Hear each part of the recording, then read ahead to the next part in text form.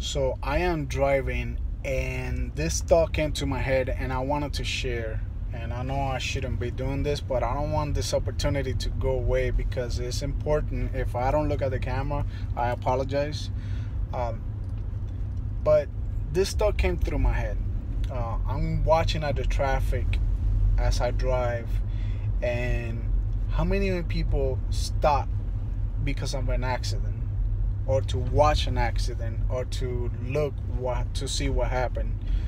But it made me think also of how many people stop running this race we call the gospel of Christianity, or serving the Lord, serving Jesus, seeking God. How many times we stop this race of the gospel because we had an accident, or something happened, or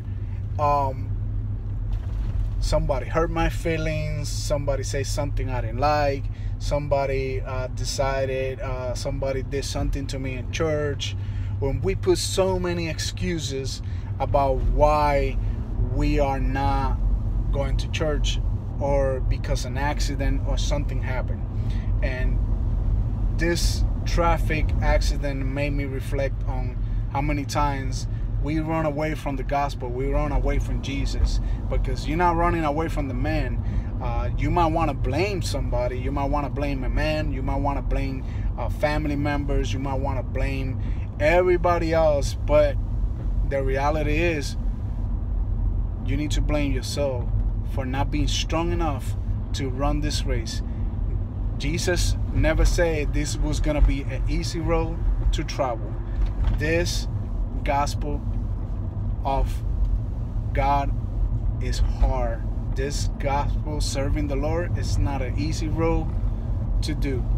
And many times we run the race, but we don't finish. And we don't finish because we decide to quit halfway, or we decide to quit because things get hard. You know what? Yes, things are gonna get hard, but you can do it. If you out there thinking that you want to quit, and you out there thinking that I want to give up, I don't want to serve the Lord no more, I don't want to do this anymore, or I don't want to seek God anymore, you know what? Stop and think. You know what? Keep going. Don't stop to look to the side, don't stop to look to see what happened. Just keep going, keep fighting, keep seeking God, because at the end of the day, it's your salvation and mine.